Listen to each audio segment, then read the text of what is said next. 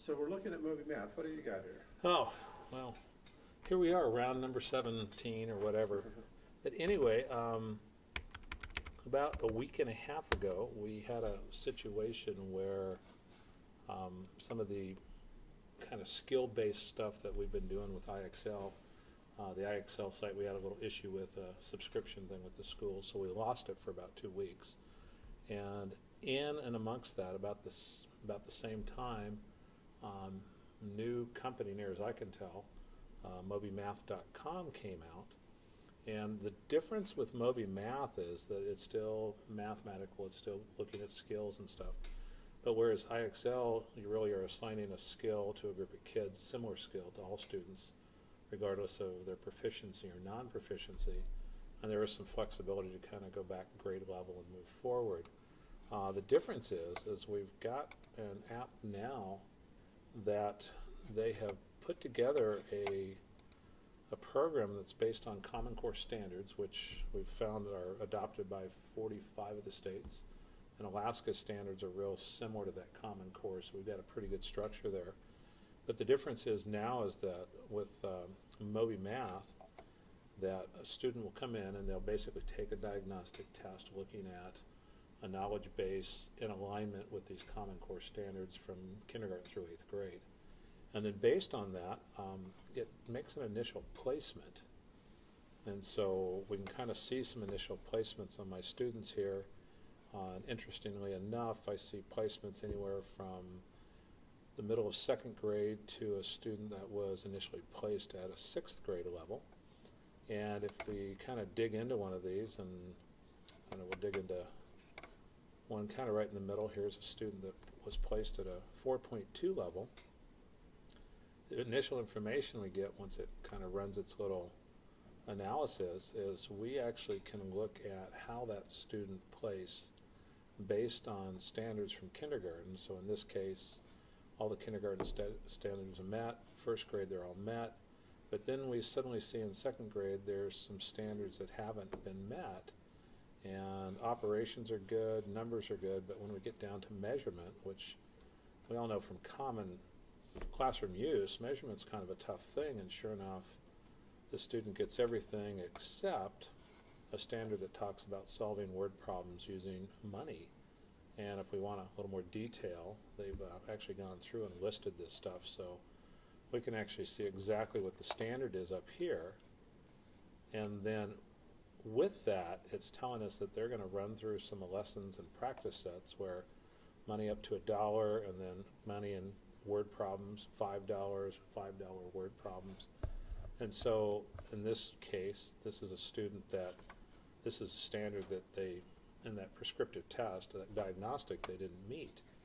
Well, tremendous amount of information here, and I don't really want to scroll through this because really the question is, what standards is Moby Math saying they're not meeting? So they've got a missing standards tab here where it throws out all the stuff they do know, and we're left with here's the stuff they need. So a little bit of 2nd grade stuff, some 3rd grade stuff, enough 3rd grade stuff and 4th grade stuff that they have obviously put this together in some form to say that in her case she's at a 4.2 level. And so we've got a 5th grade classroom. We really hope in an ideal world that we'd see all these kids that are ready at a 5th grade standard. That would make sense. But again, we see kids that are significantly behind and some that are quite advanced from there. And so once that placement takes place, the program gives me this snapshot at all times where I can see information about the last time they were on, how many minutes they spent, whether this happened in the school context in terms of our hours, whether it's happening at home, approximate amount of time that they were involved, how many different lessons they've finished. I get individual scores for every lesson. So if I see a lesson like for this kid here, he got a 35 on it, which of course isn't a passing score, but interesting that he's working on a drill that he's reducing fractions to prime factorization. And we can kind of see that, and I'm looking at his incorrect answers, he's got this idea of reducing, but he's just not quite reducing the right things. And so I'm guessing from what he did, he crossed out one more set of primes to end up with the 2 over the 3. And, so, in terms of a drill, reduction of fractions like this is kind of a end of 4th grade, beginning of 5th grade drill. He's having a little difficulty. And so it's going to kind of keep working on him with that until he gets to this point where he's starting to show. And so prime factorization is an issue. So here's a different drill asking for the prime factors of a number. And, you can see he put a 2 in there. And I think what he did is he said 2 plus 2 plus 2 plus 2 gets me my 8. So, a little bit of thing. But again, from our curriculum, prime factorization was just introduced. So this seems like a fairly appropriate place. And it's interesting, too, up here I can see that it took 7 seconds. He spent 7 seconds on this question, which almost tells me that he's probably rushing this a little bit faster than he should, because that's quite a bit of multiplication for a kid to do in their head, and maybe he was doing it on paper, I don't know. And so I can actually see how much time they spent in the last one, the scores they achieved. It also has a fact mastery segment to it. And so I, as the administrator, the controller, the teacher, whatever we want to call it, I actually can individually tell this student needs to spend 10 minutes on facts before they get into the drills. Or if this kid has shown me that they've got mastery, I can just skip those altogether. Global settings versus individual settings, and I'm starting to see a lot of the kids are getting through that. So once they get those 100%, we really want them moving on to other math. We don't need to keep doing 2 plus 3 over and over and over and over again. How do you define the not in school time? Like, can you decide when it's considered working at home? And this is, again, one of the beautiful things about this, because one of the settings I set has to do with setting what we would consider homework. And I would think it's more like in school versus out of school. So if a student is involved in an after-school program, that's really out of the context of the instructional day. And so, I set an Alaska time. We go to school from 9 to 3:30. So literally if a kid goes home at 3:35, they're on. That's considered home practice. Even if they sat in school in an after-school program, right. That's home. As soon as that 3:30 trips, it kind of trips into that that's cool. other preference there.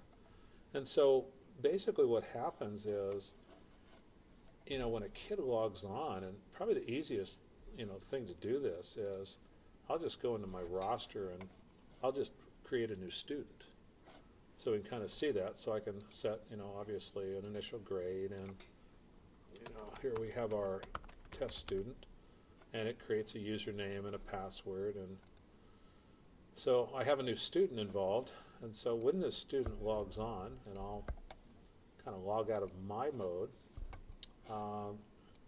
students logging on as a student, they have to pick their school, and so we'll go find our school, and this is our student named Test and Test. And so the first time a student logs in, and again, this is another feature of this program, because I can actually make them take this diagnostic test as frequently as I want. So if I get a kid with a score that seems inappropriate, doesn't kind of match what I've been doing in school, and so, this is the first time they're trying to figure out, prescriptively, what do I need to work on? What do I know and don't know? And so another feature of this that is just so powerful 40, 50, fill in the blank, notice 70. Count by tens I and have fill reading in the issues, blank, or 30, there's things, 40, I don't want 50, reading to stand in the fill way of in the mathematical blank, knowledge. 70. So this will read it to them. And so, I come in and let's say I know this one. Alan had 2 pennies and found 3 more. How many pennies does Alan have now? And what's kind of nice about this is this may seem pretty easy to a 5th grade student. The number 13 has 110. But from and how our many initial more ones? exposure to this, we're finding some standards that even as 5th grade students that are good students, there's little things that just didn't quite get cemented into their minds in quite the way we want. Which is longer, the kangaroo or the dinosaur? And so we're going to kind of make some mistakes here, just to. And notice one How many mistake doesn't squares kick are us there? out. What do these 2 shapes form when brought together? And again, if I'm not able to read that, rectangle. and so we'll make a couple more mistakes What here. is this shape? Adam earned 2 points in the first round of competition. In the second round, fill in the blank.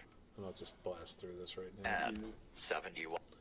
Because I'm not sure how 45 many it equals. takes to kick them How out. many tens? What time? Maybe How many bears tall is Well, it took anywhere from the 10 square minutes has to an been hour to divided do. in two? That's So- what the kids are saying. Yeah. Yeah, so Which and I shape think what is a it's doing is triangle? it is really sitting there and it's hitting all these different standards, the little pieces there. 2 plus 3 So here's equals. some math facts that are coming.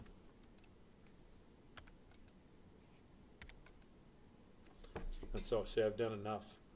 So what happens is once we've done this diagnostic, Are you ready to start your new lesson?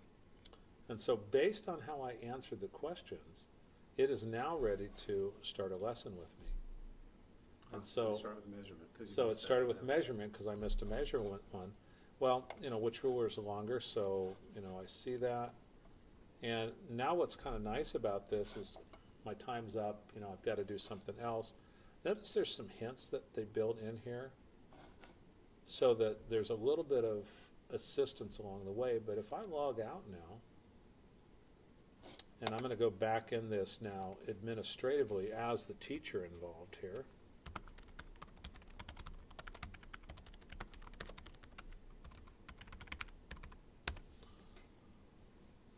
Here's that test student. So grade level K, I showed 60% first grade, boy, 1% mastery.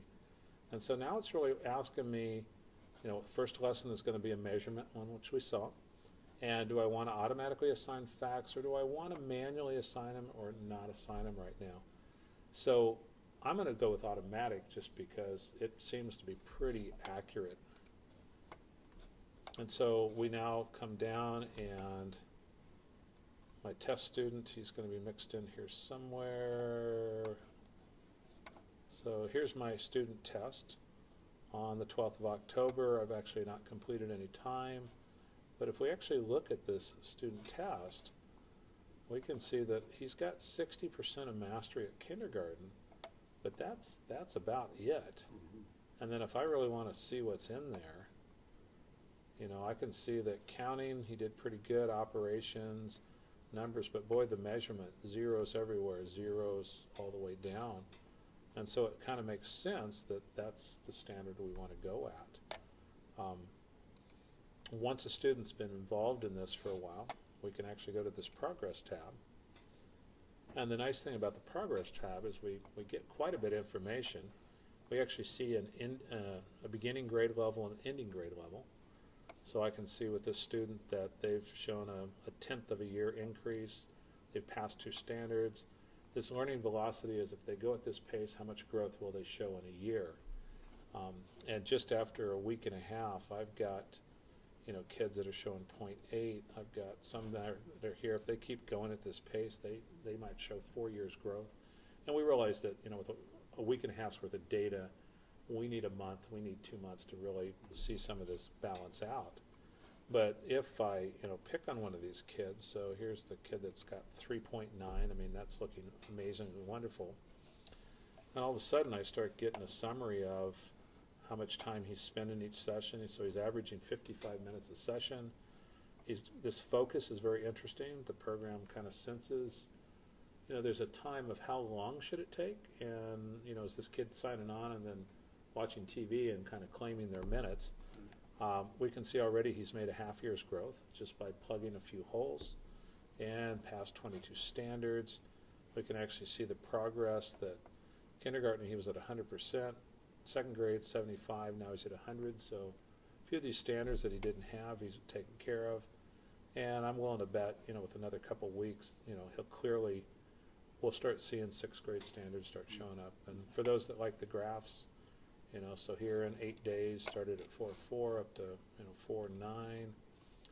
And then if I want to, there's also these progress reports, so I can actually print this stuff out or whatever the case is. So here's the missing standards we're at now. So there's really only one thing left in 3rd grade.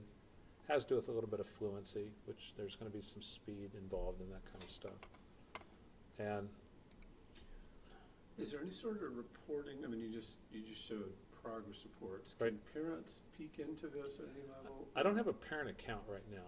But of course, I've always stressed with my kids and parents, if the kid has an account, you have an account. And Right. I really stress this idea that children need to be responsible to show their parents, this is what I'm doing, this is how I'm going about this. Boy, in terms of lessons with this kid, I can go back and see every lesson that he's completed, the scores, the dates that he did those on. And it's just amazing to me. We're going from place value notation, you know, to subtraction strategies, to calendar skills, to, you know, Roman numerals and quadrilaterals. And to try to do that in a class of 28 individualized, that's just, we dream of that, but it's not going to happen.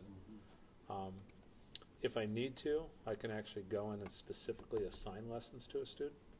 So, for example, if the Moby's telling me that they've got mastery, but in normal classwork, I'm noticing I'm not seeing that demonstrated on a daily basis, I can actually go into a grade level, you know, 4th grade, and say, you know, your proficiency, you know, may be 100 here, but we're going to go do that again. We're going to go assign that segment of stuff back, just to kind of force that issue. So I could, you know, prescriptively, if I knew in my next, you know, curricular unit of study that we're going to spend a lot of time in fractions, and I want to kind of preload the kids, I can begin assigning those, even though it may not be diagnostically accurate, but it's kind of preloading some information. Sure. So that hopefully we see that come out, and that, you know, and they keep going, because I can actually sequence these things too. So if I assign 10 lessons, I can actually determine what order I want them to go through. Per kid. And then the last thing, and you know, whoever thought of this, they truly get it.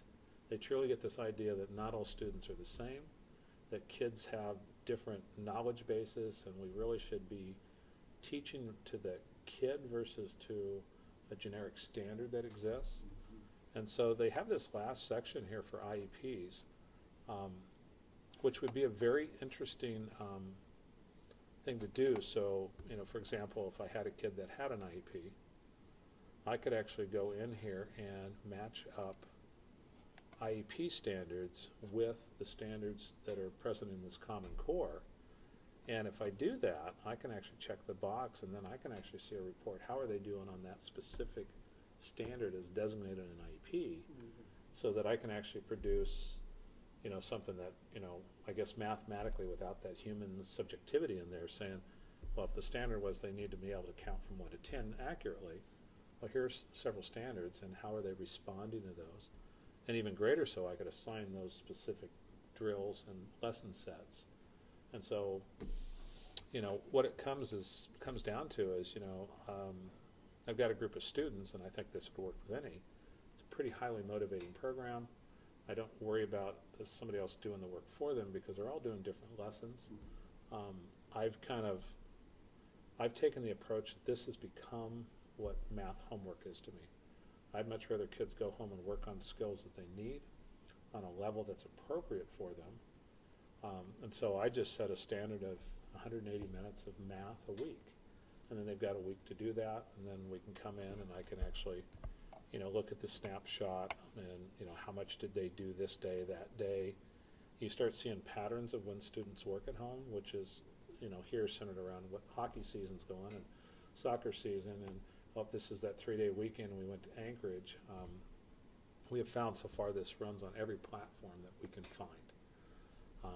The iPads, once in a while they seem to get stuck. I think that's more a result of our school district's network, because all the testing I did at home, it's never gotten stuck. I've never seen, you know, it's kind of almost like the data's just not flowing, and sometimes our network gets pretty full. One suggestion I'd make to the company, and I've already sent this in, is it'd be kind of nice if they could track what operating system, what browser is actually being used. That's one thing that when you look at Google, if you have a web blog, you can actually see what operating systems are tagging that. see how many people are doing it on mobile devices. Right, and I think we're going to find out there's a lot of these that are being done as kids are riding in the car to go somewhere, and they're back there on a phone or whatever the device is, and it'd be kind of just an interesting perspective to me to see, is this really requiring the home computer, or is really the main operating platform mobile in nature? Yeah. Because I think that's where it's all going anyway. So, and all these, everything I've shown you, we could print out any of this stuff. So they've built a print feature into all this kind of stuff, so I can, constantly, be printing. Do I want this? Do I want it as a PDF? The export, I can dump it out so that I've got standard, Excel kind of information, so I can manipulate. So that's Moby Math. It's just one more little arrow in the quiver, and what we're finding is with our district mandated curriculum, that's stuff that I can teach in a large group context in class. IXL, we then use that as, here's a skill that I need practice in connection with that curriculum. And again, that's stuff that happens at school. A lot of kids still do that at home because they're trying to work ahead. And now I've got this last little thing that gives me some very diagnostically accurate prescriptive. Mm-hmm.